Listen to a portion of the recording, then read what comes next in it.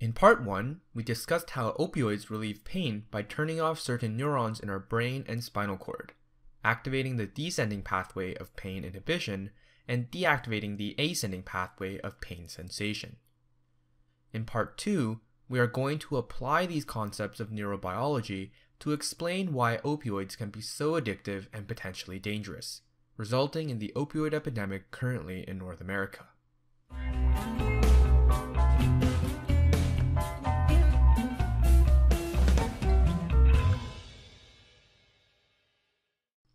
Opioid addiction, which medically is termed opioid use disorder, is diagnosed when a patient satisfies at least 2 of the criteria shown here within a year. The more criteria that are met, the more severe the opioid use disorder. These criteria essentially measure the extent of the detrimental effect of opioids on a patient's mental state, physical health, and social life. The neurological basis of opioid use disorder stems from the mesolimbic reward pathway in our brain. This part of the brain is responsible for motivation and is normally activated by rewarding and beneficial behaviors such as eating food and having sex. Activation of the reward pathway is associated with a sense of pleasure when we perform these actions and thus motivates us to repeat them, which also creates the phenomenon of addiction. The mesolimbic system is highly complex, so for the purposes of this video, we will only focus on 2 areas of the brain in the reward pathway: the ventral tegmental area and the nucleus accumbens. Dopaminergic neurons in the ventral tegmental area release the neurotransmitter dopamine to activate the nucleus accumbens, which then activates other areas of the brain to cause the feeling of euphoria. Usually, these dopaminergic neurons are tightly controlled by inhibitory GABAergic interneurons. However, these interneurons have opioid receptors, and when opioids bind to them, the interneuron no longer releases GABA. Without that break, dopaminergic neurons freely release dopamine, which activates the reward pathway to induce pleasure. After repeated use of opioids, the association between pleasure and opioid use is formed, termed drug liking, which is what drives opioid use in the early stages of opioid use disorder. This mechanism is almost identical to the way the descending pathway of pain inhibition is activated, also through removing the brake by shutting down inhibitory GABAergic interneurons in the brainstem. The rate at which drug liking develops varies between people based on their genetics and environment, predisposing certain people to addiction than others. However, long-term opioid use disorder is not only fueled by simply enjoying using opioids. The effects of tolerance, dependence, and withdrawal are now also key players. Tolerance is when repeated use of a drug desensitizes the body so that more and more of a drug is necessary to create the same effects in the body. Tolerance can be so extreme that some chronic pain patients who have used morphine for an extended period of time require 100 times the normal dose of morphine for a mild pain-killing effect. This is a huge problem.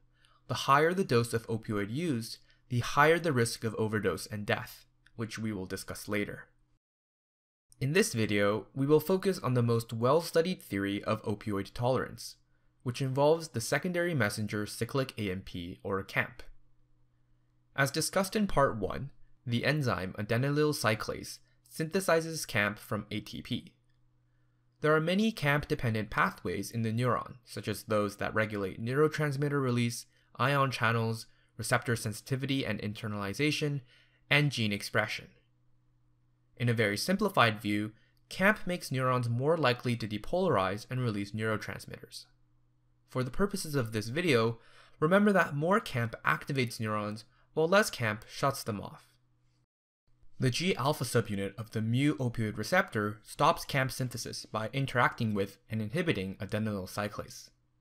As CAMP is degraded without being replenished, this results in a decrease in CAMP levels, which, combined with the changes in calcium and potassium channels, shuts neurons off.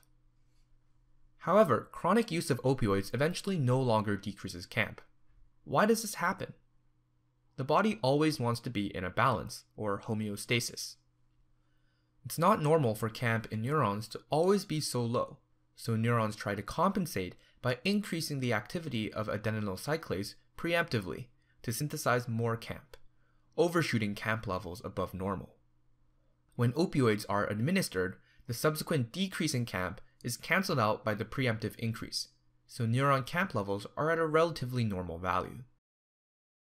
In order to overcome the anticipatory increase in CAMP, a patient would need a higher dose of opioids to lower CAMP levels below normal and inhibit neurons. This is the main reason why tolerance occurs. At the same time, changes in gene expression from repeated opioid use can also cause receptor structural changes, internalization, and uncoupling through pathways that may or may not involve CAMP.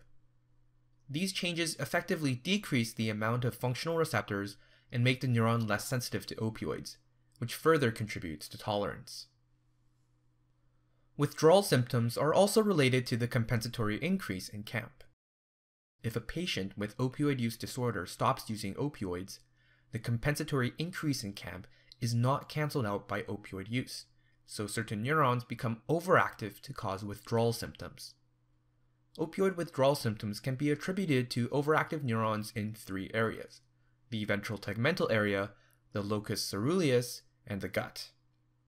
As we go through these areas, you will notice a common theme.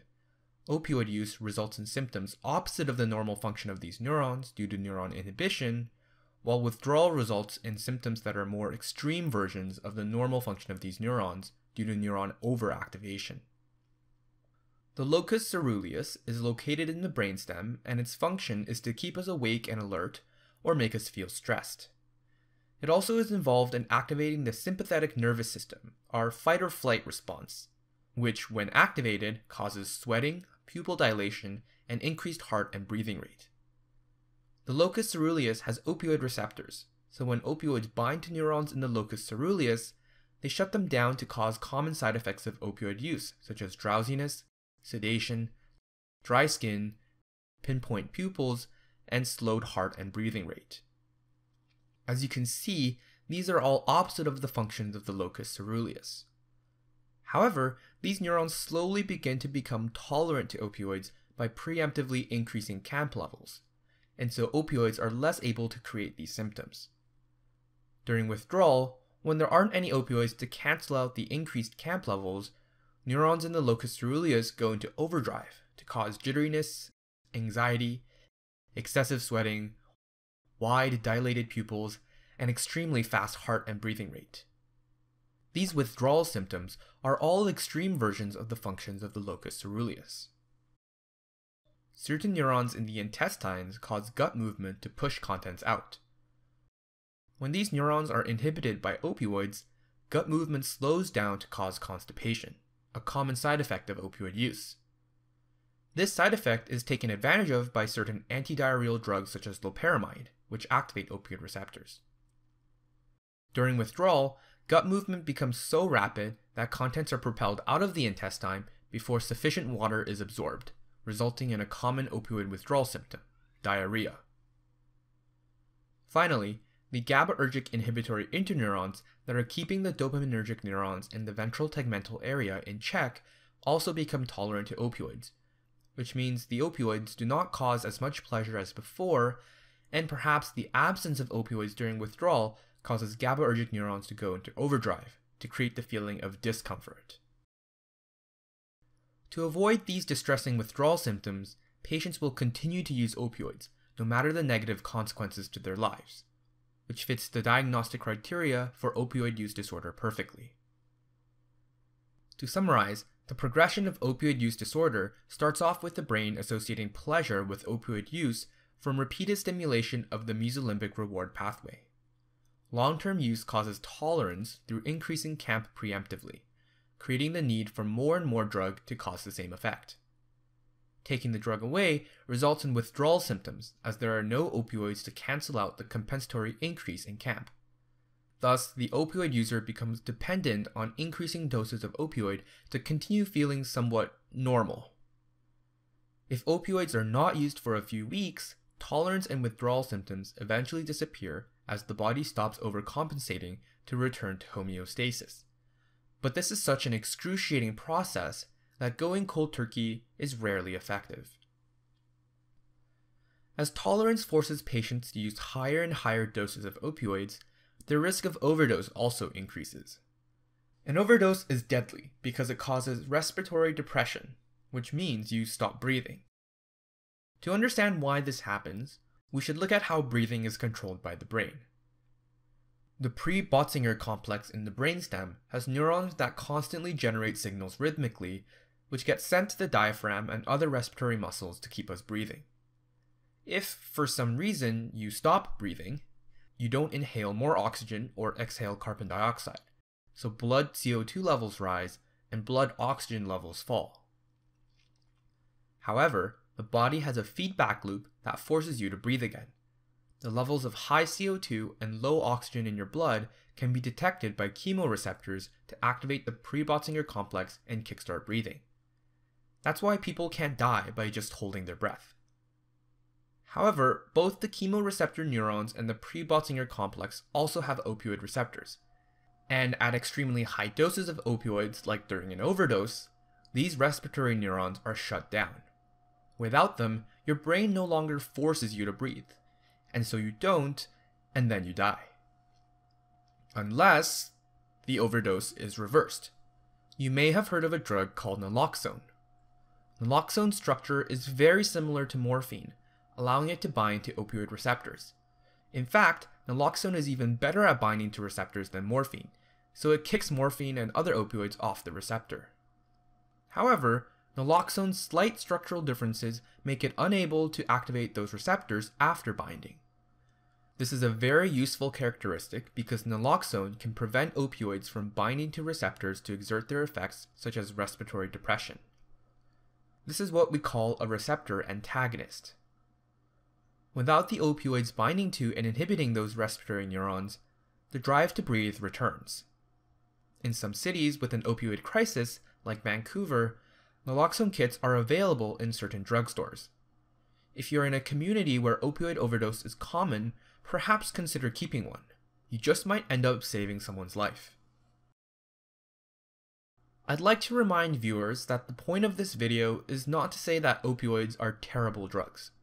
They are the best at reducing pain, and if used correctly, can greatly improve the quality of life for people suffering from debilitating diseases such as cancer. The problem right now is that many people who are currently addicted to opioids may have started their addiction by being unnecessarily prescribed opioids by their doctor for their non-cancer pain. 4 out of 5 heroin users in the United States reported that they started their addiction by using prescribed opioids. This overprescription crisis is often attributed to Purdue Pharma, the maker of OxyContin, a long-lasting formulation of oxycodone. This drug company aggressively promoted the use of OxyContin for all kinds of pain through crazy marketing strategies and misleading research articles in the 1990s.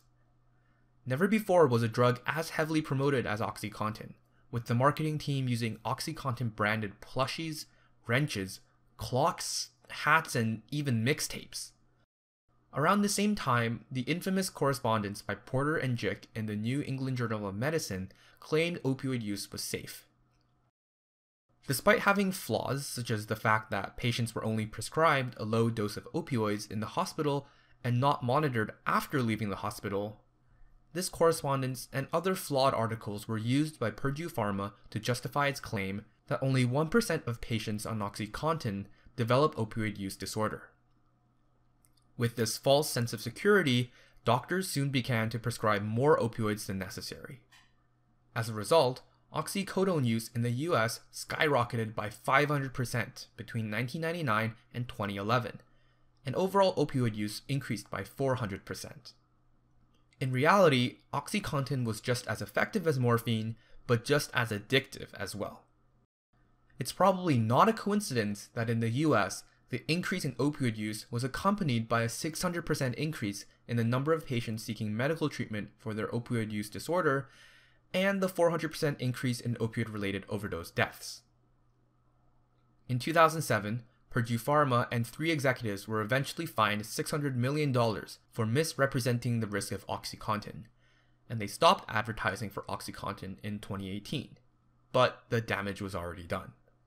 Both opioid prescription rates and opioid use disorder rates have remained high ever since. The most recent spike in opioid overdoses you may have heard in the news is related to a synthetic opioid called fentanyl, which is almost 100 times stronger than morphine. To give you an idea of how strong that is, only 2 milligrams of fentanyl can cause overdose and death. Illicit drugs such as cocaine and methamphetamine, as well as other illicit opioids like heroin and oxycodone, are now being laced with fentanyl because just a tiny bit of it can boost the effectiveness of the product, creating larger highs but also more overdoses. What can we do to stop this crisis? Preventing patients from being addicted to prescription opioids is a good start. The healthcare system needs to address the problem of opioid overprescription by educating physicians and patients alike and carefully monitoring opioid use. At the same time, there needs to be better support for patients at high risk of or already diagnosed with opioid use disorder. Current medications are available that pharmacologically treat addiction, such as methadone and buprenorphine, but at the same time, these people also need help in other aspects of their lives too: a stable home setting, financial status, and social network. Availability of naloxone kits can also save more people. Ultimately, the goal is to make a non-addictive but still effective analgesic that isn't easily tolerated. While there are still lots of things we don't understand about opioids, research is done every day to get us closer to that goal. Thanks for watching, and see you next time on Medicurio.